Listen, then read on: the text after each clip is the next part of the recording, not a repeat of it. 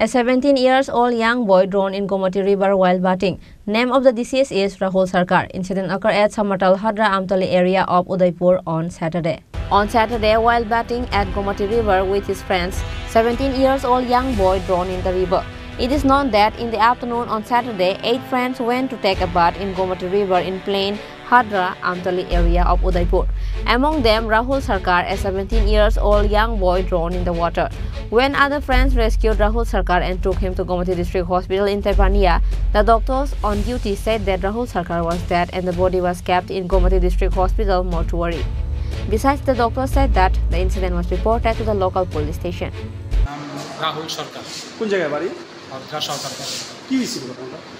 তো নদীতে স্নান করতে গিয়ে পুরে পড়ে গেছে। কোন দিক দিয়ে এটা? আমতলি। সরকার আমতলি। সমতল হাদরা আমতলি। সমতল হাদরা আমতলি দিয়ে না? এখন কি তোমরাই উদ্ধার করছো নাকি? যখন উদ্ধার করছো তখন কি সে শ্বাস পালাইতে এরকম কিছু বুঝতে পারছো?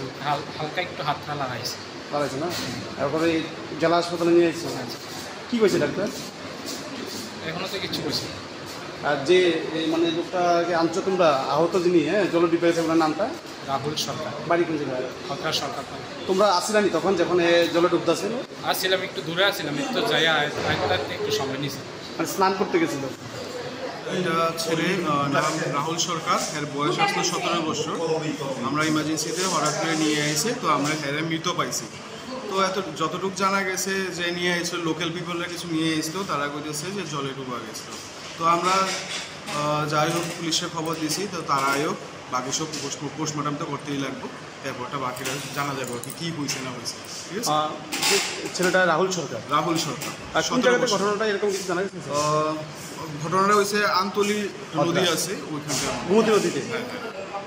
On the other hand, Rahul Sarkar's family rushed to the hospital after hearing the news of the incident, and the whole family burst into tears at the hospital after hearing the news of Rahul Sarkar's death.